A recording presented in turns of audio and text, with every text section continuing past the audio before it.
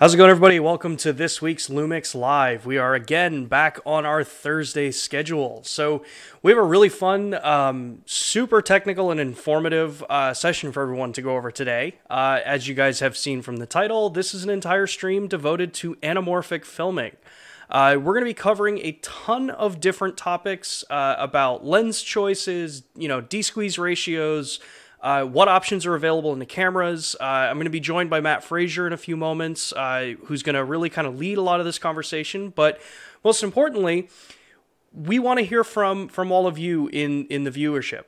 What kind of questions do you guys have? Obviously, we're focusing heavily on videography and anamorphic for this particular week, and we've got some cool stuff to show you guys with that. But if you have other questions, make sure to drop them in the chat. Use the tag @LUMIX Cameras, so the actual @ LUMIX Cameras, and I will be able to see it on the platform here. If you are new to this platform, welcome. If you've been here before, welcome also. Make sure to subscribe to the LUMIX Cameras channel. We do these streams every week, Thursdays at 2 p.m. Eastern Time, really just designed to cover a wide variety of different topics. So, with that, I'm actually going to bring Matt Frazer in over here and make sure I do this correctly. So, hey Matt, how are you? Hey, Sean. How's it going? Hey, I did it right. I am here. You've got me on the camera. So I want to point something out. You said this is a fun topic. Fun and Matt Frazer do not go together. It's more like boring but beneficial. So this is a boring, beneficial episode on anamorphic lenses. No, come on, man. This is legitimately one of the more fun topics I think any of us get to really talk about, because just filming day-to-day stuff is great, and a lot of the people that join us on these streams are working, they're professionals, they've been doing, this kind of filming for a while, but this is one of those topics that I know in the little over 5 years that I've been here working at the company, and the couple years longer that I've known you, this has been one of those areas that you've pushed really hard with on our company to, really embrace and start kind of democratizing this type of filmography for average consumers, because this is something that we all see every day, but we've not really gotten into that much. At least I know for myself. And I mean, come on, look at me. I'm one of the best filmmakers in the world, right? Well, wink, wink, nudge, nudge. Well, I've been fascinated with the use of anamorphic lenses for years and years, and I've always liked the CinemaScope look. It's always been something that has drawn me. So when you learn how you produce that CinemaScope look, initially everybody wants to crop the top and bottom, and then it just doesn't give you the aesthetic. So that's really where it came from me, was I wanted to replicate that aesthetic, and I didn't want to have to use a $40,000 camera in order to be able to do it. We saw this momentum with anamorphic lenses in the marketplace, so we figured it would make a lot of sense for us to try to give the tools necessary to be able to properly shoot with these lenses. So yeah, I'm pretty excited for it. My legacy in this dates back to the GH4, when we produced the first anamorphic mode in the GH4, where you couldn't correct anything in the camera. It was a difficult product to shoot with, and so when I see the refinement we have today in cameras like the BGH1 and obviously the S1H and even the S5, it gives me a lot of gratification. It's exciting to see. Yeah. And before we go too deep, I want to actually make a shout out to the company Suriyu. I hope I'm pronouncing that right. It's one of those, I've never been great at pronouncing names of products or people. They provided us a couple of lenses for me to be testing out here. If you've seen what we've been talking about, if any of you are following myself on the different social platforms, you've seen that I've posted some things about these, but it was one of the kind of launching points with the conversation that Matt and I have been having for a while now about wanting to do a stream specifically about anamorphic. And after hearing the incredibly positive results that you all in the community reached out and said, yeah, you would want to see this. That's what, kind of brought us to this area. So I want to just remind everybody again, if you guys have questions, drop them in the chat with at LUMIX cameras, like a couple people are doing in there. We will be stopping periodically throughout this. We have a bit of a canned presentation to kind of go over first. So we'll get you guys some answers through there. But I don't know, Matt, you want to jump into kind of what is anamorphic lenses and what the big deal is? Yeah, so I'm going to pull up a presentation really quick here. But I think what's important to note is that even though Panasonic has anamorphic modes and we use the term anamorphic, anamorphic is a lens. Anamorphic is not a camera function. It's important that people understand that when we put an anamorphic mode in, it's really to optimize the camera to get you the most benefit from using that anamorphic lens. So when we talk about anamorphic lenses, it's important to understand that most lenses are what we call a spherical piece of glass. Anamorphic lenses are cut from a different cloth, so to speak.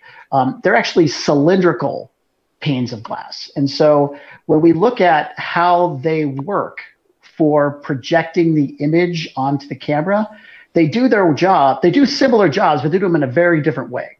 So if you look at the presentation at the bottom, on the spherical lens, the goal of that lens is to squeeze the image, but we're going to squeeze it equally in all dimensions so that we have a properly geometrically correct image that we're just shrinking down so it'll fit on that camera. That's the goal of a spherical optic. Whereas with an anamorphic optic, what we're trying to do is we're squeezing only left to right in this case.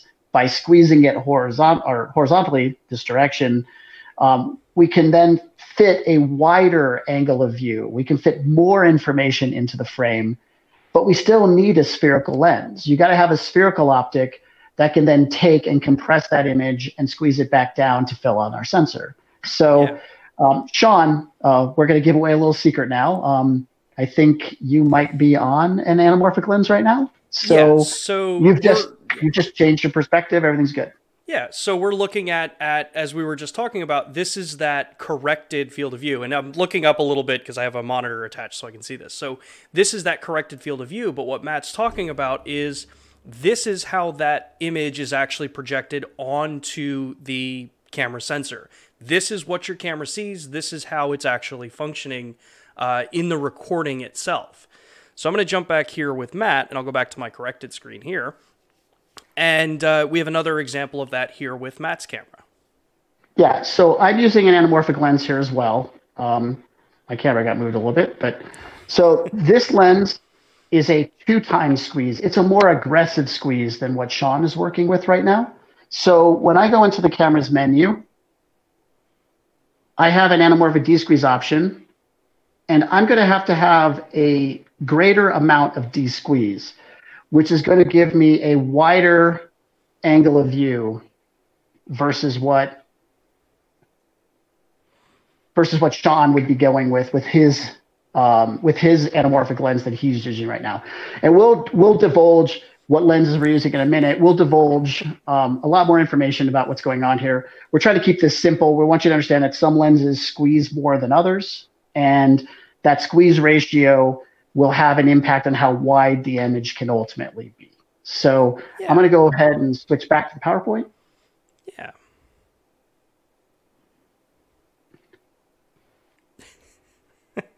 We're almost there. I got it. We're up. Hey, we're coming on. All right. Okay.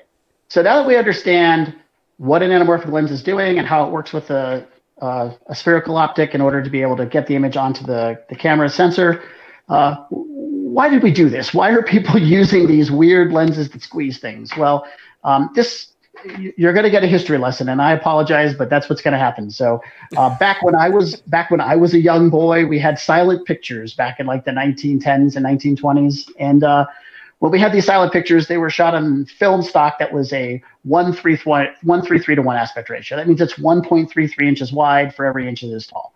And we did that for years and years. And then all of a sudden, they decided they wanted to make these talkie pictures. And what they figured out is they could take some of the film stock and they could put the sound on some of the film stock, which gave us a slightly different aspect ratio. It's called 1.37. It's called Academy.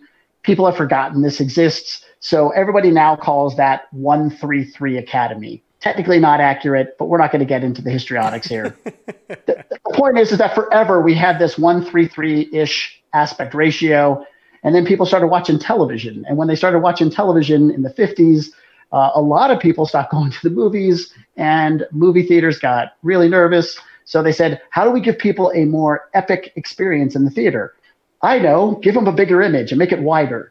So the problem is that you can't just like crop the film, because if you crop the film, then you got to blow it up. It's the same thing with what we do in digital, right? If you shoot a 1080 image and then you crop it and then you blow it up, it gets choppy looking. It looks grainy. So they said, hey, we don't want to get the film stock to look grainy.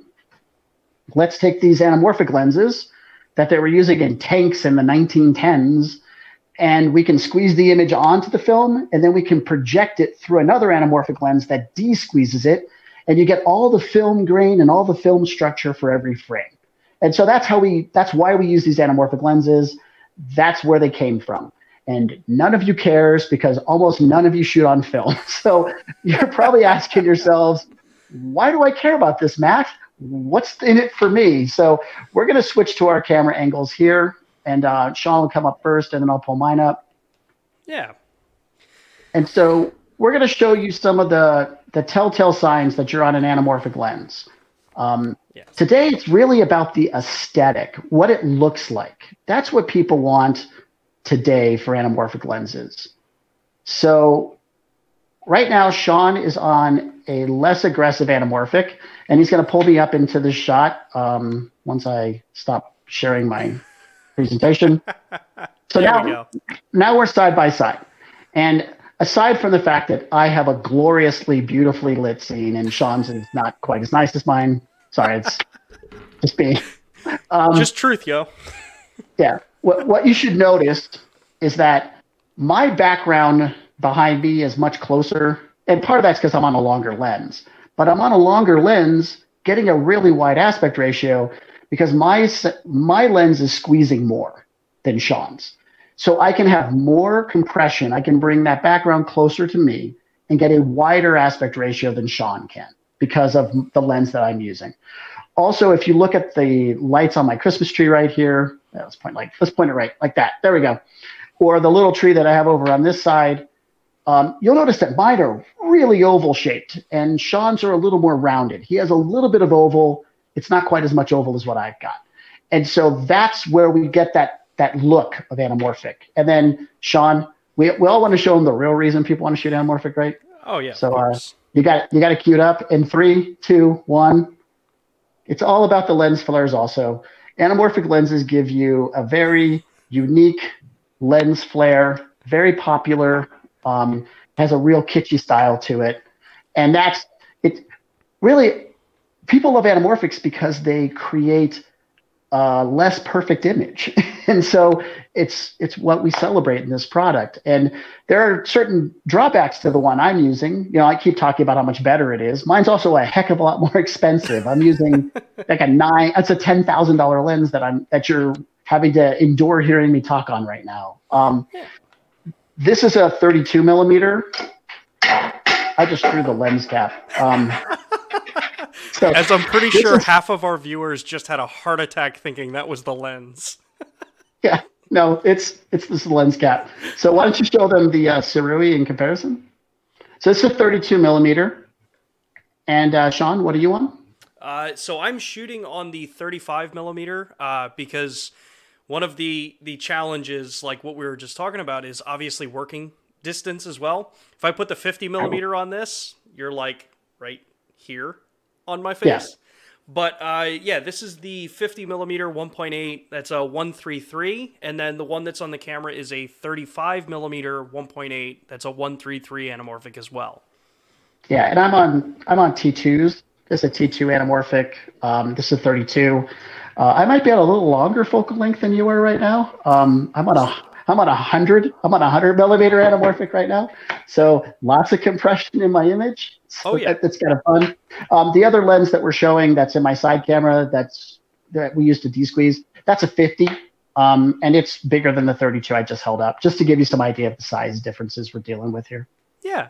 Yeah, and for some of the people asking in the chat, that's one of the things that, you know, we were pointing out with this stream and why it took us a little bit longer to actually get this stream ready to go so that we could present it, because we wanted to do this in Anamorphic. We wanted to broadcast to you guys in Anamorphic, and it's not as simple to get these things to plug into web streaming services. Yeah, I think I'm using two computers right now, just so you know. Yeah. One of them is outputting over a USB port from one camera into one computer, USB port from this camera into another computer, and then I'm kind of coming in.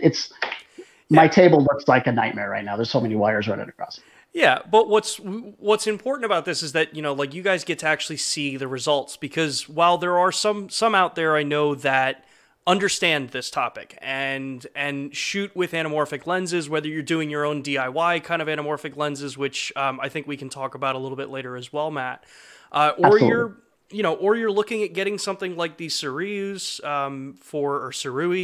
for Micro Four Thirds, or you're actually looking at something like the lenses that Matt's using on the full frame cameras.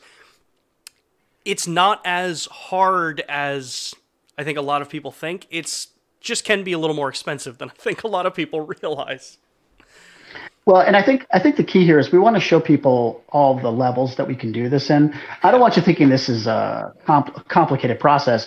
It's complicated for us because we're having to switch multiple camera angles. That's one of the cool things about our cameras, actually, is we can actually de-squeeze the image over USB. So we're able to do this stuff right now for you. Truth be told, Sean and I didn't realize it until we kind of were playing around. And we said, oh, they de-squeeze over USB. So let's try this out. So what we're going to let's head back to the PowerPoint, because I think now that they understand what's happening with the squeezing, the basics of the squeeze, I want people to understand that as they start looking for lenses, not every lens is going to cover every sensor. So let's talk a little bit about sensor size and how this is going to impact the lenses they can work with. Yeah, definitely. And again, for everybody that's in the chat, make sure to tag at LUMIX Cameras with the question that you have. So start the question by at LUMIX Cameras. You should get a little pop-up there. And we'll be able to answer those questions as we go through. But yeah, Matt, let's jump into sensor sizes and what fits. Okay, so we're going to go through just a few popular film stock sizes for cinematic productions. I'm not going to go through every one of them, I promise. We're going to go through three. The first one is IMAX. We want you to have some perspective on how big this film stock and these sensor sizes are. So this is just to give you sort of a comparison in size. IMAX is huge. It's a gigantic piece of film. How big is it? Well, there's something called VistaVision, which is a large format. VistaVision's almost the same size as 35 millimeter film for a photo camera. They're 24 by 36. This is 37.39 by 25.32. It's big. And you can see it's dwarfed by IMAX. So that's why J.J. Abrams gets to shoot in IMAX. The rest of us don't. So then there's 35 millimeter Academy. So this is the 4:3 aspect ratio, or 1:37 to 1, or 1:33 to 1, depending on how big a purist you are. This is the film stock that almost every anamorphic movie you've ever seen was shot on, especially stuff in the 80s, 90s, all the way through the 50s. That's the film stock. And that means that there's a huge amount of classic anamorphic lenses that are designed to cover that sensor size, or that film stock size. So when we start looking at video, digital sensors, what we end up here is that is the size of the S1H. That's its full open gate aspect ratio. The S1H can film video in that aspect ratio, which is basically VistaVision. No one would call you a liar if you shot in this and said you shot in VistaVision. It's that big a sensor we're dealing with here. When we go to the anamorphic mode on cameras like the S5 or cameras like the S1H, that mode is we call it a Super 35 anamorphic. It's really open gate Academy. That's the way to look at it. You can see it's almost the same size as the film version of it, the film stock version. So this is going to get you a really close representation of that. Okay. Yeah. Now, a lot of video cameras have just native 16:9 aspect ratio sensors. They don't have the traditional photo aspect ratio or 4:3 aspect ratios. And so when we look at a camera like the EVA 1, which is a 16:9 aspect ratio sensor, you can see it's a little bit wider than the anamorphic or the Academy, because this is Super 35. It doesn't use the audio channel on the film stock, but you'll see it's a lot shorter. And so that means when we de-squeeze it, we're going to end up with a wider aspect ratio, and there's going to be more cropping I have to do in post. So the benefit of shooting in Academy is that I get a taller capture and less cropping in post, less wasted resolution. Yeah. In fact, here's what's interesting. When we go to a micro Four Thirds sensor, you'll notice it's the exact same height. Actually, it's ever so slightly taller than the EVA's sensor. It's like within 3/100ths of a millimeter tall. And so when we shoot anamorphic on a micro Four Thirds camera versus shooting it on a Super 35, a non-Academy, you effectively get the same look. You're going to get the same image in terms of the depth of field. So micro Four Thirds is a terrific format for anamorphic. In fact, it's why we started it. The sensor's natively 4:3 aspect ratio. It's the same aspect ratio as the original film stock. So it only made sense that we do this. Yeah. So now the question is, what happens with my lenses, right? Well, this is the circle of coverage of an Atlas Orion. It's a 31 millimeter image circle. That's diagonally measured. And you can see it covers. Let's go back. Oh, great. I got to go through all these. Sorry, folks. Wasn't thinking. I want that to slide out one more time because I want you to pay close attention to the Academy crops, the green and the blue. So when we slide an anamorphic lens over those, you see it covers all those. And the S1H, it gets a lot of vignetting. You're going to have, it's going to be an interesting look. Let's just say that's going to be an interesting vignetted style. So this particular lens is not going to cover a lot of full frame stock. And clearly with IMAX, it's not going to work at all. So that's why we look at things like expander optics, or we look for full frame versions, which they tend to get much more expensive. But that's because they cover a lot larger sensor stock or film stock. So that would be the surface area that we would cover if we added an LF expander to the Atlas Orion lens. And so that's going to lose about a stop of light, but it's going to throw the light out into the corners more for us. It behaves like a teleconverter. So it's a 1/6 teleconverter. You take the 1/6, multiply it by the aperture. That tells you how much light you lost. And so that's going to give us that coverage for that full frame sensor. Or we can look at lenses like products that are available from Cook that have the ability to cover a full frame sensor and give us an anamorphic squeeze as well. There are several companies that are doing full frame anamorphics. One of the more affordable options is made by a company called Vazin. Vazin will cover a full frame sensor. I believe it's an 85 millimeter anamorphic lens. That one's about $8,000. So it prices out around where the Orion series from Atlas would price out, a little less expensive than those. So just so everybody understands, we want to make sure you understand what covers the sensor. And we want you to understand that there's different shapes to sensors because they ultimately dictate what type of squeeze ratio you want out of your lens. So the sensor and its shape and size is going to dictate what lens you're going to get and how much squeeze it's going to have. So let's talk about squeeze ratios. And actually, I want to jump in and actually address some of the questions that came through before we go too far into the squeeze ratios. So one of the questions that did actually come through, and I know we're going to address this a little bit later, is actually, I have to pull the question up on my phone because Jack just sent it over to me. When you're looking at a camera like the S1 or the S5, and again, I know we're going to talk about this a little bit later, between an S1 and an S5, which would you choose for wanting to shoot anamorphic? Well, there's what would I choose today, and what will I choose on the new firmware update for the S1? Exactly where I was leading you to. Yeah, I'm sorry, guys. It's. Do I have a project today, or do I have a project down the road? That's really what's going to come down to. The S5 has all the anamorphic functionality that you need for most applications, other than full frame. It's not going to do open gate. It's not going to give you the full sensor. It'll give you the Academy region, which means 90% of all anamorphic lenses are designed for it. So for me, if I had projects today, it'd be the S5. Sean and I haven't played with the S1's new firmware. We know what it's going to get because we've made it public. It's going to get what the S5 gets for anamorphic. So it's really 6 of one and a half dozen of the other if you can wait for the S1 to get the update. You're not going to get anything more with the S1 for anamorphic than you already get now with the S5. When it comes to anamorphic, there's other things you get, but this is simply on an anamorphic topic. It's going to deliver the same anamorphic functionality. Yeah, and you know, from a look perspective, for those that are looking between those two cameras, remember that the S1, the S5, and the S1R don't have low pass filters on the sensors, so you want to look at the image quality requirements that you need out of the cameras. In some cases, the S1H may be the better choice for you if you shoot in environments where moire might become something that you want to be very apparent with, or very aware of. One of the other questions here, and I do want to answer this one, was from Mark asking, any possibility of a G9 firmware update for anamorphic D-squeeze like the GH5? I think that's highly unlikely. We could ask. I just think it's highly unlikely that we would do it.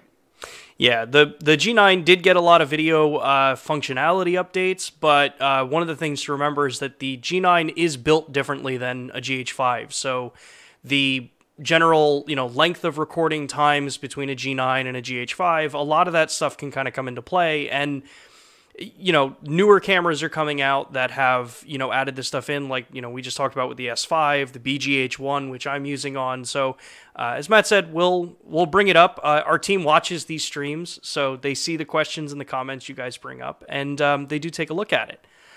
Well, and something to expand on that. Remember, we're having to use more of the sensor for our anamorphic mode, so we're actually going to be using the full sensor readout. And that does require significantly more processing in the camera. So if you get, all right, so I'm going to give away a little cheat. There's a secret. I'll give you a secret. How does that sound? If you shoot in the 6K if you shoot in the 6K photo mode of the camera or the 4K photo mode of the camera, that'll give you the full sensor output. But you'll see it gives you very little recording time. So that should give you some idea of what would happen if we gave you unfettered access to an anamorphic mode, plus the de-squeezing processing that has to happen. I don't think there'd be enough recording time to make it worth your while. Again, I can't speak to that. I'm not the engineer, but just knowing that we can kind of do it and cheat with the 6K photo mode, and we can see how little recording time we get for that, and then we extrapolate that with the de-squeezing and everything else, you kind of get an idea of what would happen to your recording times. Yeah. Well, cool. Let's continue with those squeeze ratios now that we actually kind of went down that path as well. Okay, so we understand we have to pick a lens that's going to cover our sensor and not create vignetting, especially with stabilization, which we'll talk about in a little bit, because remember, the stabilizer can move and the vignetting can get even worse as it's moving around. So then we talk about the shape of our sensor will ultimately determine. Sorry, I keep hitting the wrong advance. I got two laptops right here. So the squeeze ratio will ultimately be determined. You'll choose your squeeze ratio based on the shape of your sensor. So we have squeeze ratios like a 130 or a 133, which I have pictured here, a 133.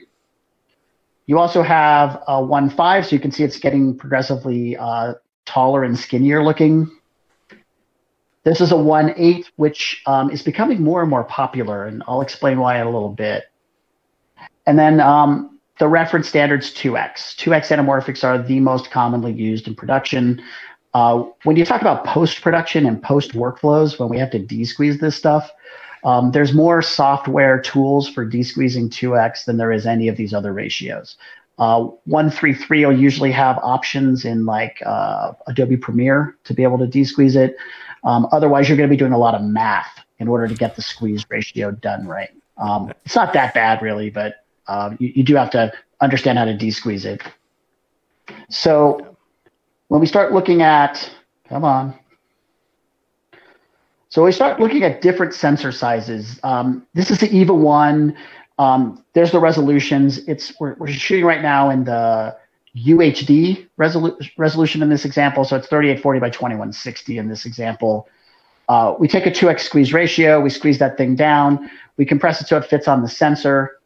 Now what you're going to end up with that 2x anamorphic lens, once we've de-squeezed it, our 2x anamorphic lens, The sensor was 178 to 1. That's 1.78 inches wide for every inch it is tall. We multiply that by 2 because it's 2 times squeezed.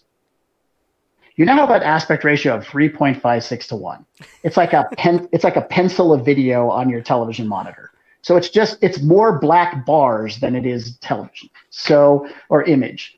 So when we use a 2x on a 16:9 sensor, we got to expand it so it fills up more of the screen. So we're cropping a lot more resolution off the edges, and then we're going to blow it up. We're going to magnify it. And you can see we ended up, I'm going to go back on this. So you can see you're at now 2560 resolution width. So then when we expand it out, now the computer has to interpolate that out to get us the 3840 by 21 or 1620 effective resolution that's there. So I tend not to like to shoot 2x anamorphics on 16:9 sensors. And by the way, some people say, well, what about Cinema 4K? What if you went to 4096? Well, that'd just be worse because I have more resolution to the left and right. So that's why I use 3840 as the example. I'd be throwing away all that extra stuff if I'm shooting in Cinema 4K. So Cinema 4K is great if I want to kind of crop to CinemaScope. It's not going to be great when shooting anamorphic. Okay? Yeah. So if I use a 133 like the Cerui that my friend Sean has, let's see how this works. We're friends now? Well, we're less enemies today. How does that sound? So you take 178 and you multiply it by 133. That comes out to a 237 to 1 aspect ratio. Most people look at CinemaScope and it's either 235 or 239 or 240. The truth is, I've seen it go all the way from 220 to 278. The point is, 237 is right there in the wheelhouse of what would be proper CinemaScope. And that means when I put it on the monitor, I now have more of my resolution left to right. So I'm at exactly 3840 actually, because then it's de-squeezed from there. So I get really good resolution. I get the ratio that I'm looking for. The drawbacks are it's not going to be as strong an anamorphic look. You'll get the lens flares, but you're not going to get the defocused bokeh like what I'm getting with the 2x lens. So that's where 4:3 aspect ratio. Did you have a question, Sean? I just saw you raise your hand. No. So I changed my camera feed here, so I'm going to jump to my camera real quick here. So this is what Matt was just talking about, that 16:9. So I changed the camera from shooting anamorphic into 16:9. This is Cinema 4K to show you how much wider it gets. And to Matt's point, when you have to scale this up, look at how much is going to get lost on the sides here. And you're still losing the height here as well. Yeah, so that's why we like to use 4:3 aspect ratio sensors. Some companies even have like 1:2 aspect ratios instead of 1:3. So when we use a 1:3, which is the 4:3 sensor, you can see all the Panasonic cameras that can do this on the left side of the slide. I'm not going to bore you and go through all of them. When we squeeze that 2x ratio and we compress it down, put it onto the sensor, what we end up with is a ratio 133 times 2. That comes out to a 266 to 1. So I can either deliver something that looks more like Hateful Eight and keep it at this 266 to 1 if I want, or I can do a little bit of cropping to get it to a 240 or a 235 aspect ratio. So to do a 235, what we'd end up with is we're now dealing with almost 3,000 pixels of resolution, and then we're cropping that down to make it fit. So we get more left to right pixel resolution, but we're also getting a taller capture. So we're getting shallower depth of field. We have wider angles to our lenses. We get a wider effective angle of view from those lenses as well. Yeah. So if we use a 133 on a 4:3 sensor, we end up with, if we use a 1:8 anamorphic, so this is a 1:8 squeeze on a 4:3 ratio sensor, well, 133 times 1:8 gives us 239 to 1. So it's CinemaScope. It's almost perfect. That's why 1:8s are becoming so popular, because you don't have to worry about cropping. I personally like a little cropping on my anamorphics because if I frame things wrong, I've got some room to be able to move things left to right. I just don't want a lot of cropping. I'd like a little bit of cropping. So that's why 4:3 has become so popular for anamorphic workflow. But 1:8's a phenomenal lens, and it's going to give you a lot of the character that you'd see in a 2x anamorphic lens. And so finally, let's talk a little bit about using the open gate of the S1H. Cameras like an Area Lex, or like a Sony Venice, they have an open gate function like this. There's the Alexa LF, which has this as well. So first off, you get a ton of resolution when you shoot this mode. You're at 6K of resolution, so it's a lot of resolution to work with. It's going to end up a 3-to-1 aspect ratio because it's a 1.5-to-1, 1.5 inches to 1 inch tall. So once we do that, we desqueeze it. It's a 3-to-1 aspect ratio. But remember, we have a ton of resolution here, so we can then crop that down. And we're not having to interpolate down to 3840 by 2160. So lots of cropping options when you're talking about a full frame sensor. But remember, finding glass that can cover it is going to be a little bit more of a challenge. So let's go into some pros and cons. So 133 anamorphics, their biggest pros, really. 133s are great if you're shooting 16:9 sensor. They're going to deliver a cinemascope look, 237, 238 to 1, 239 to 1. The other cool thing, though, that I love about them is if I use a 133 on a 4x3 sensor, I can deliver 16:9. So 133 times 133 comes out to roughly 178. So you end up with a basically 16:9 aspect ratio. It looks awesome. So it fills the whole screen like it normally would, but you get some of the anamorphic benefits of it, which is really cool. On a 3.2 sensor, they're great too because they create what's called univisium aspect ratio. That's 2-to-1. If you ever watch Netflix, almost every one of their scope programs are actually 2-to-1. They're not in a 2.3.9.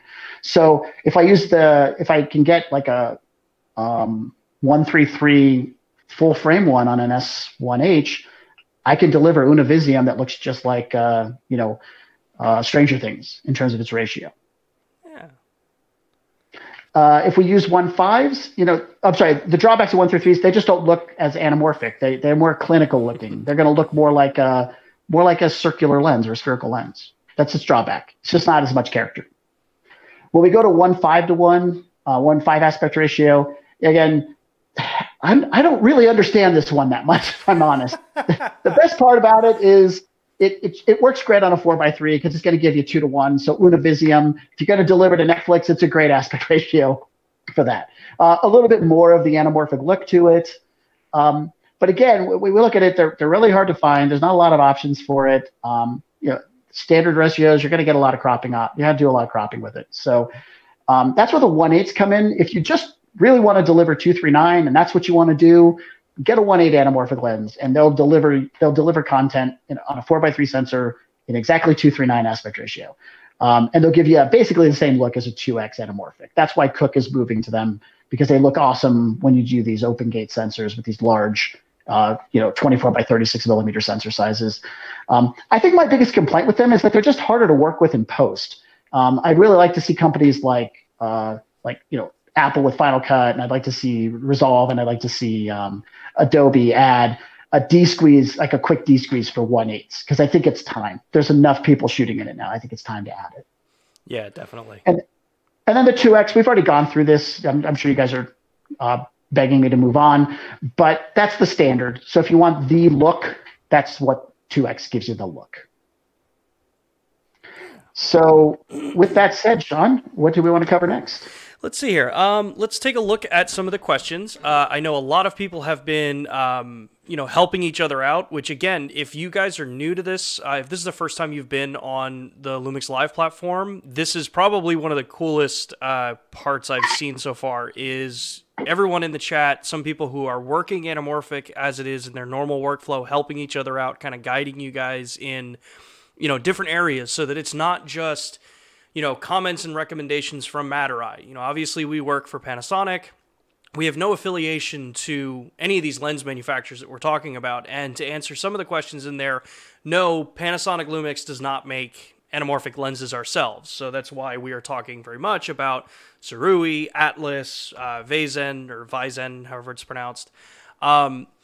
But some of the questions in here were, which let me just scroll back up to some of them here. Was asking about, if I can see where that question was. You guys are great with the conversations in here. Just recapping here for Jason, there is the firmware update coming first half of next year, or early next year, I think is what we said, for the S1 that's going to add the anamorphic functions that you see already currently in the S5 into that camera. Now, I believe the anamorphic functionality and the anamorphic functionality is just coming naturally, I believe, right, Matt? That doesn't require the SFU2 upgrade? Or have They we haven't not? told us that. They Okay. haven't said for sure. So So, I wish I could give an answer, but I don't feel comfortable saying until I know for sure.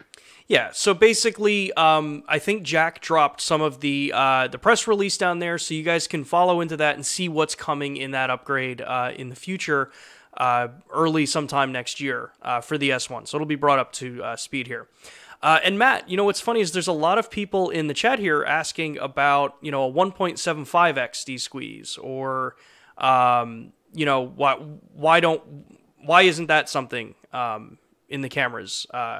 Could you go into a little detail on that if you know anything about that? Because I haven't really looked at 1.75. So I'll be completely honest with you. I have not seen a 175. That doesn't mean that they don't exist, or it's not possible that there aren't some lenses that say they're a 2x and then people have discovered they're actually a 175 or a 1.8. The 1D squeeze I think we are missing, and I have asked for, is 165, because 165 is a pretty well-known squeeze ratio. There's a company called Service Vision. They make the Scorpio line of anamorphics. They offer full frame 165s. Again, if you do some math, you'll see that they come out really, really well on a 3:2 aspect ratio sensor. I think they're almost 2.40 to 1, if I'm not mistaken. But the big one is Panavision. Panavision offers a whole series of 165s for rental. So some of this is just, we have to make a decision on how much engineering time we want to spend putting these squeeze ratios in, and we have to look at what comes available in the market. At present, the only 165s available are either rental from Panavision, or they're $30,000. So they don't necessarily match with where we are on our cameras. We try to give the squeeze ratios that hit the price points that make the most sense for where our cameras are priced at. So that's the best answer I can give you. Yeah. And I'm sure someone's calling me a dirty liar, and they're going to point out the 175 lens that I don't know. So let them please make sure you type out, "Matt's a dirty liar. This is the lens." That's what I'm hoping. You ask, and the internet will provide, Matt. Yeah. So I just want to touch on another point too, because I know I'm already seeing what I kind of figured was going to happen. Some people are, opening up other windows and checking out the price of some of these anamorphic lenses, and which is going to be the segue into this part of the topic, Matt. But yeah, as Jason has just found out, by looking at one of our retailers out there, that you're looking at about $8,000 for some of those different lenses, and those will be in either like EF or PL mount, different mounts like that. But one of budget. By the way, that's a budget-friendly one. Exactly. What you guys need to look up is you need to look up the Cook 1.8 full frames, see what those cost you, or perhaps an Area Master Prime anamorphic, see what that's going to cost you. Yeah. Or better yet, my absolute favorite, because I love pronouncing it, the Ingenue Optimos, the Ingenue Optimo Zoom anamorphics. Take a look at those. Those $70,000. Yes, I did not stutter. 70 grand. Oh yeah. But what's cool about this, and why Matt and I felt that this was actually really a good time to start really talking about this more and using this platform to actually talk with all of you about it, is because of companies like Surui and some of the stuff that Matt's going to cover next here that are starting to bring the bar to enter much, much lower. Now, as we just covered, they're 133 anamorphics. You're not going to get necessarily as much of the same look, but it's a way to get into it and start, with those kind of core things that people look for, the lens flares. Yeah. If you're all trying to do the J.J. Abrams thing, it's a really easy plug and play way to do it. Well, let's walk through this next section, because I think it'll help people. Because this is the way I started with anamorphic, because I didn't have a spare $10,000+ kicking around. So let's talk about DIY solutions first, because I think it's the most cost-effective way to get into this. So we don't really project film much anymore in theaters. We usually are projecting digital projectors, and so all these theaters had lenses, because remember, if we capture with an anamorphic lens, we have to project through an anamorphic lens. We just turn it 90 degrees. So when you turn that 90 degrees, it's now de-squeezing when it goes out, but it would squeeze the wrong way when it comes in. Well, if you use those projector lenses and you turn them 90 degrees and you gaffer's tape that to the front of your lens or use a proper mounting solution to mount it to the front of your lens. So you have your taking lens and then you have your anamorphic attachment. Bob's your uncle, you got an anamorphic lens and you're ready to go. So what I would suggest is that you go to eBay and you'll look for some anamorphic projector lenses. There's Secor, there's ISCO, there's Bell and Howell, there's Kowa. There's a lot of different projector lenses you can get, and for a couple $100, you can actually see mine on the left. This is like the first one I ever used, and make sure you gaffer's tape around the base of it. But and you're gonna buy a little step ring that you're going to attach to your capture lens, and then you're going to, in this case, it's literally 3 screws that you put into the side of the lens. There are much nicer solutions. In the next slide, I'll give you a resource to help you to find ways to do this without destroying the anamorphic lens. But we take these 2 devices, we put them together, and now you've got an anamorphic lens. Now, the drawback to it is that you have 2 focus points, right? You have a focus element on the anamorphic lens, and we have a focus element on our taking lens. So doing focus pulls, it's not going to happen here. And that's where this third option comes in, which is it's a diopter. This company calls it a rangefinder, but it's a little device that you put on the front of your anamorphic lens, and then it turns and it moves that diopter further away or closer to the camera, and that's your focusing lens. So you just focus the 2 elements once, and then you use the rangefinder to pull focus. So, a whole solution like this, about $1,000 all told, including your capture lens potentially, and you got yourself an anamorphic lens. And the nice thing is you can adapt this to different focal lengths. So it's one anamorphic element that you can put on different focal lengths, and you can get different looks, which is great. So there's a company, and obviously I'm not endorsed by them. I've included a QR code. So if any of you want quick access to their website, you can just QR code scan that. They're called the Anamorphic Store. These guys are awesome. They can help you source anamorphic glass. They have an eBay store for doing it. But my favorite thing is they have really great solutions to mount your anamorphic lens to your taking lens. And remember, it's important that you understand what your taking lens can accomplish, because every sensor size with certain front elements, you don't want to see the inside of the element. You don't want to literally see a barrel of the inside of the element because you shot with a 12 millimeter lens, and that anamorphic lens can only cover a 50 millimeter lens. The Anamorphic Store, they have a lot of great resources that can help you to know which anamorphic lenses can accommodate the widest aspect ratio lenses. And they'll also help you to know which ones work best for Micro Four Thirds sensors versus Academy region sensors. So this is a great resource if you want to start building your own lenses. I would highly recommend them. So then we have the build for you solutions. And so on the left side of the screen here, we have this is the Sarui lens that Sean's using. This is a Vazen. And Vazen lenses in Micro Four Thirds, you can get them for about $3,000, and they're really well built. They have beautiful look to them, a great aesthetic, a really sharp lens. And then this is SLR Magic. They make a series of 3 Micro Four Thirds 2x squeeze lenses. They also make 133s, an EF mount and PL mount. And all these are going to be somewhat attainable. The Vazen full frames get up to about $8,000, which is much cheaper than a full frame Cook, 1.8. And so then that's where we come into the middle. Most of the other lenses you'll see are PL, and almost all the time they're primes. That's the most common use. If we look here, this is the Cook, and this is the Atlas. And so these are what we call front element anamorphics. So the anamorphic lens element is on the front of the lens, okay? Then we have the Service Vision Scorpio, which is right here.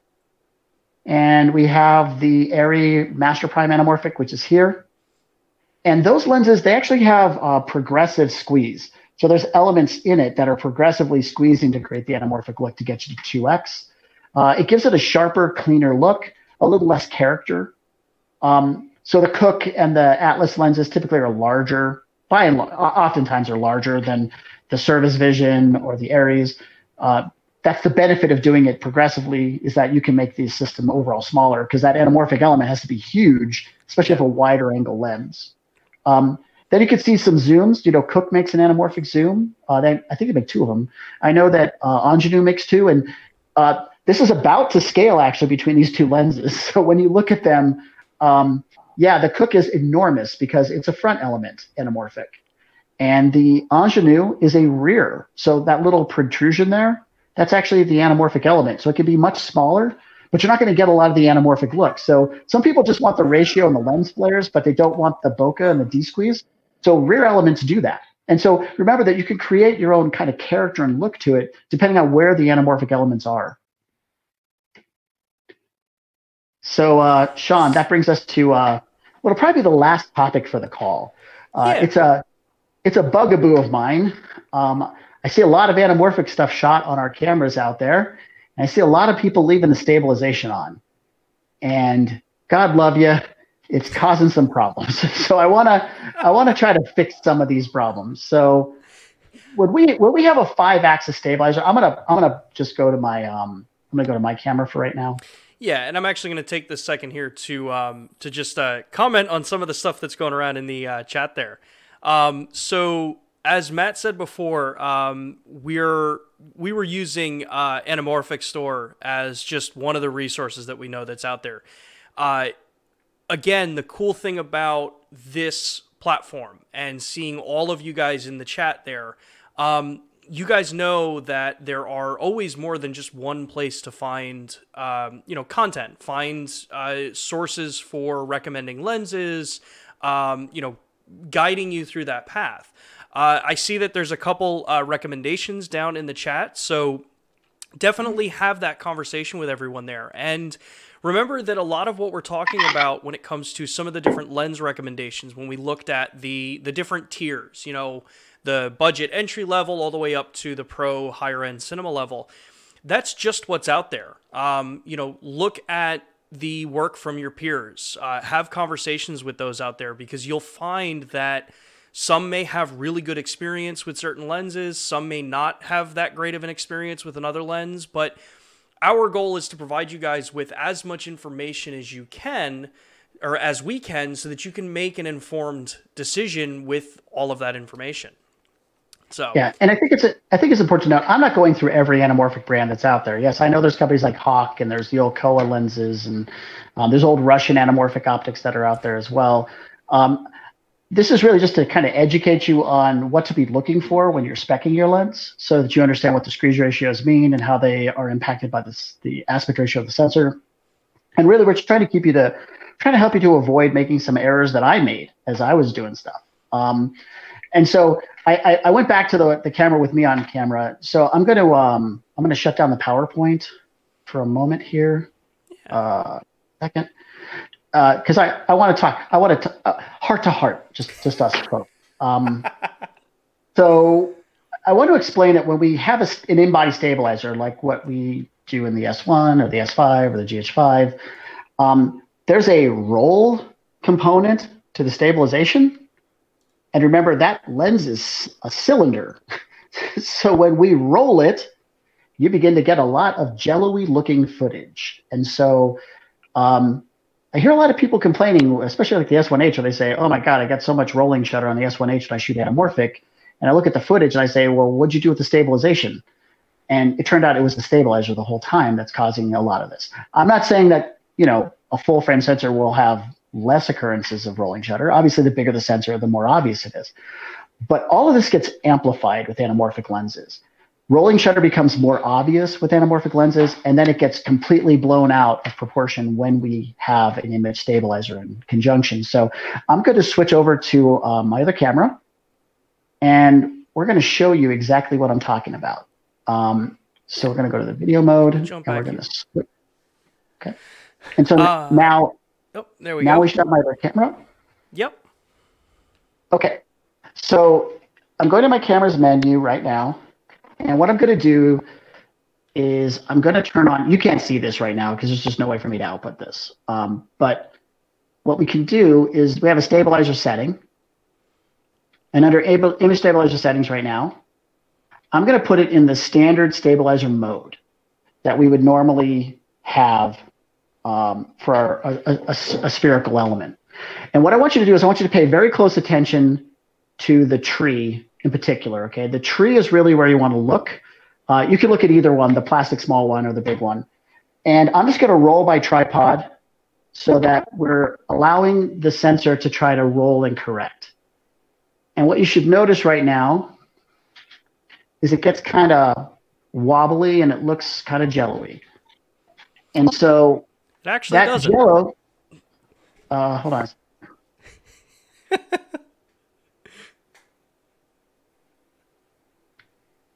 Hey, this is always the fun about doing it live, you know? Yeah, give me 1 second here. Just to make sure, I might have it on a lens that's got it programmed in. Yeah. So that's kind of the cool things with how much flexibility you have in a lot of our cameras. You know, you have all of these different. If you're in the S1H, you can program in different lenses, different kind of correction capabilities. And we're back here. It may not be showing it. It's showing it for me. It may not be showing it because of the compression. But you end up getting this weird sort of jello-y look. Here, let me do something. Let's see if I can amplify it. See if I can amplify it a bit. Red Dawn News is commenting, I'm getting nauseous. Well, that's good. That's the point. Yeah, see? So I'm now going to turn on I'm now going to put on the optimized for anamorphic mode for stabilization, which corrects for the 2x anamorphic. And now you can see that it rolls perfectly with the camera. And in fact, if I shut the stabilizer off, you'll get the exact same look. So let me just turn the stabilizer off.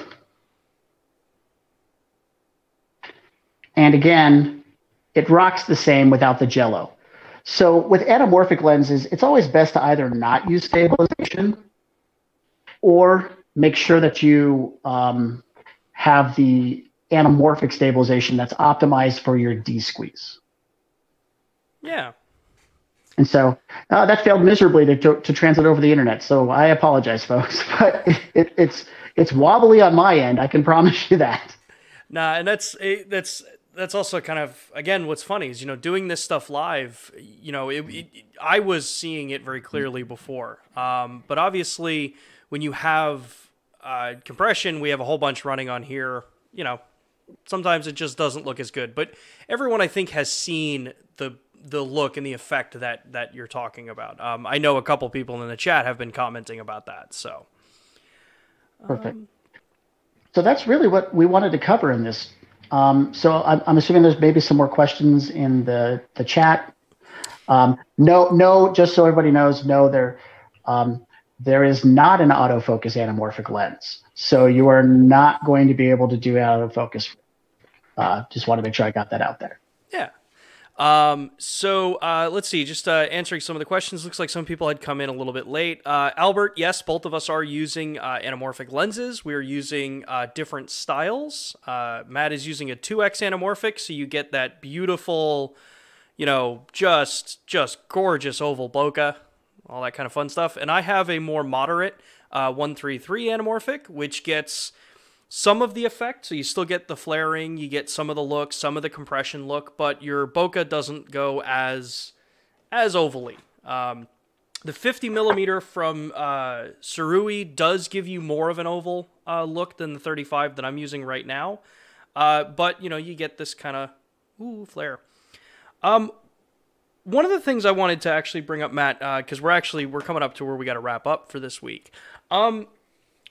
Setting some of the expectations for some people, I think. A lot of the market, when we look at modern cinematographers and photographers and hybrid shooters that are coming from this DSLR, DSLM, mirrorless world, we're used to seeing spherical lenses that are designed to be critically sharp, like ridiculously detailed and sharp.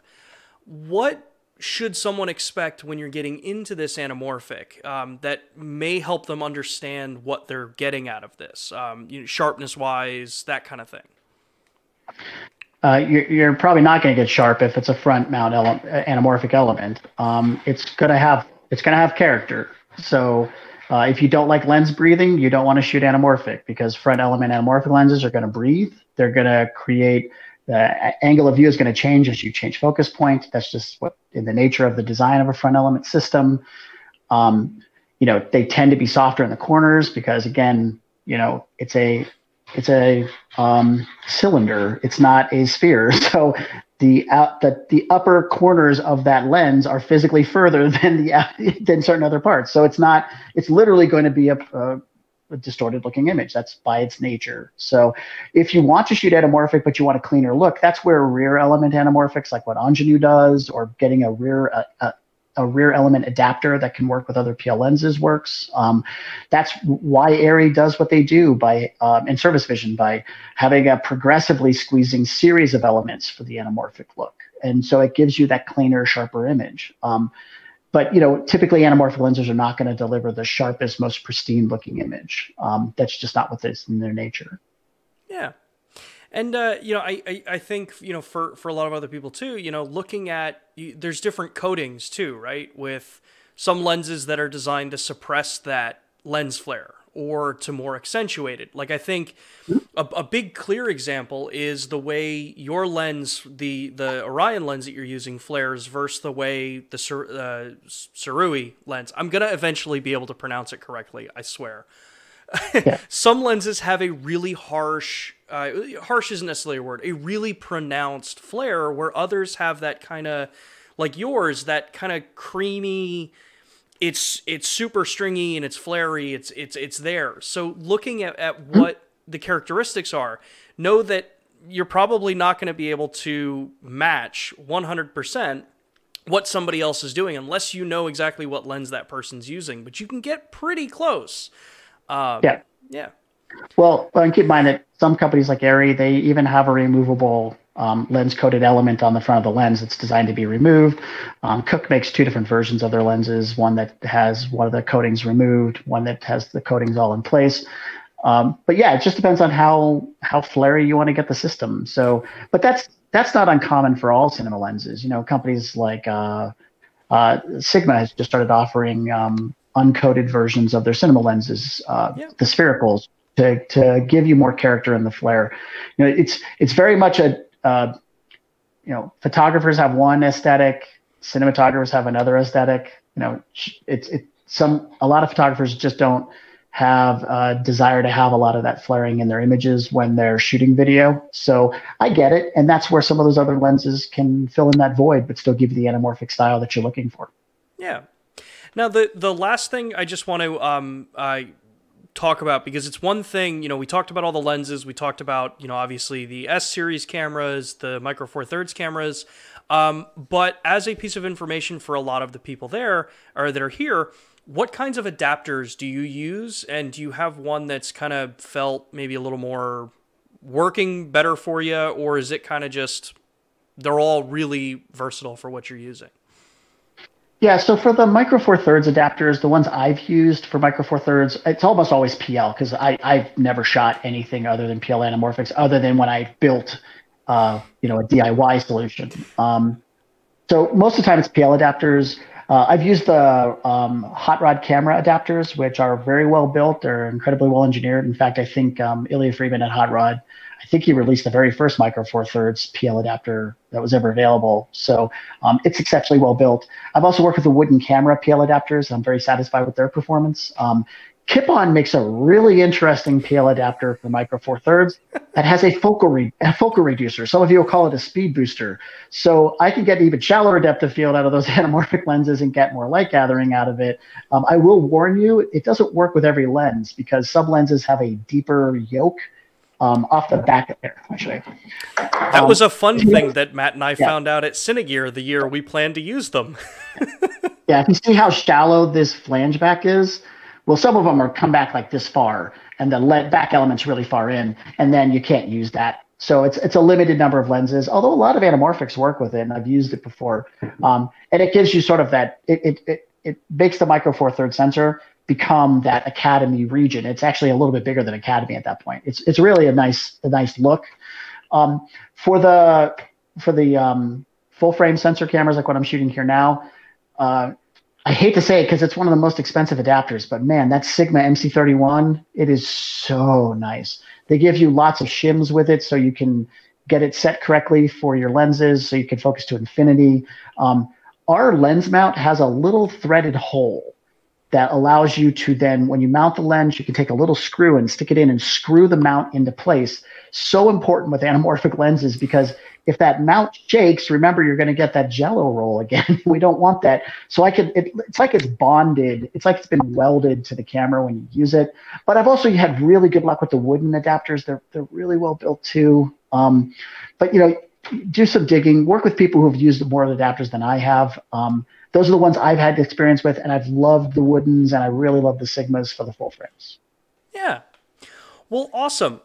So obviously we're a little long on this week's session, so we do unfortunately have to cut this this stream at the end here. So Matt, thank you so much for all of the knowledge that you shared with everybody and the PowerPoint, the presentations, and all, well, not PowerPoint, the slides that you shared with everybody. It's Keynote. Get it right. It's Keynote. Fine. And Keynote. Thank you everybody. Thanks everybody for paying attention. Hopefully you didn't fall asleep during the presentation.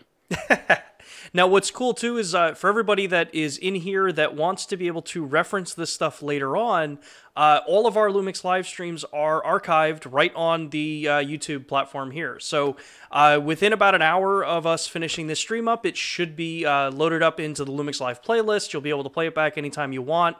And always have all this kind of information.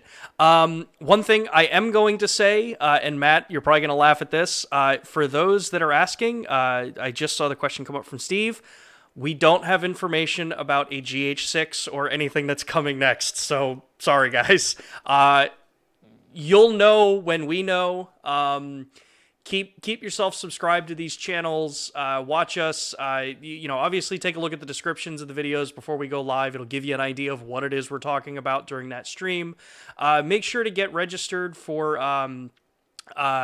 the emails, all those other kind of platforms. One thing we do want to bring up, there are, for those of you that are LUMIX S-Series shooters right now and have been looking at ways to get better support, make sure you maybe go take a look at the LUMIX Professional Services if you're here in the United States. I can only speak for the United States customers.